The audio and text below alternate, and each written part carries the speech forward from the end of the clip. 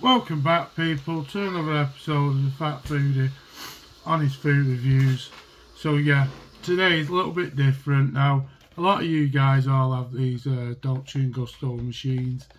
I've had about 10. Mrs. replaces them when a new one comes out. It's not even broke.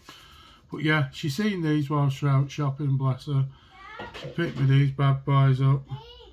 So just got it up camera for you. New Nescafe Go Green Triangle Mocha. Now I think these were priced at around. Yeah, I think she said to me these were priced at around £1.75. So yeah, she picked me up another type as well, which I will review for you guys.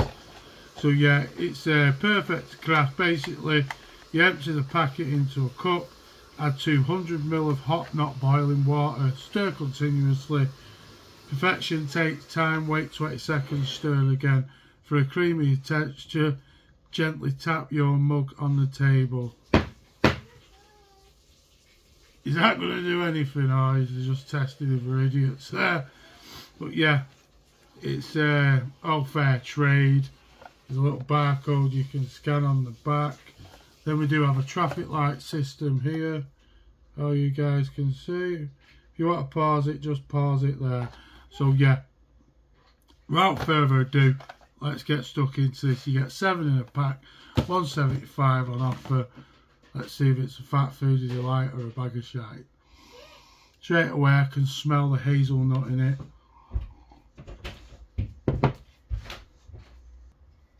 Yeah, it's got a lovely hazelnutty taste and aroma. It does just taste like the Green Triangle sweets in the Quality Street, to be honest. It's exactly as it says on the box. Yeah, it is really nice. Now, do I think these add up to the Dolce Gusto job? Pretty much, yeah, I'd say they do. It is tasty, it's thick, it's creamy, it's lush. It's really nice. Now, £1.75 for 7. Yeah, it should be around £1.30, £1.40, I reckon. So yeah. Yeah, at £1.75, yeah, Aldi do a good one. Obviously not the Green Triangle Mocha version, but I have tried them. Maybe I'll do a little mini series, these fancy fangled ones.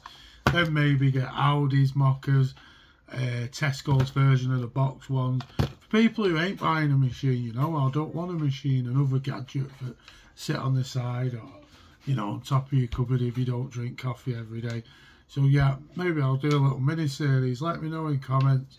You know, I could try them. I do like the mocha. Yeah, it is my favourite mocha. So yeah, maybe I could do like the Tesco version, the Asda version, the Aldi version, the Lidl. See which one's the best. Top of the rankers chart. So I'm going to push off, guys, without further ado. Took up enough of your time for a drink review. It's the summer holidays, the kids are off. So yeah, life is precious. Take it easy, my friends. Peace.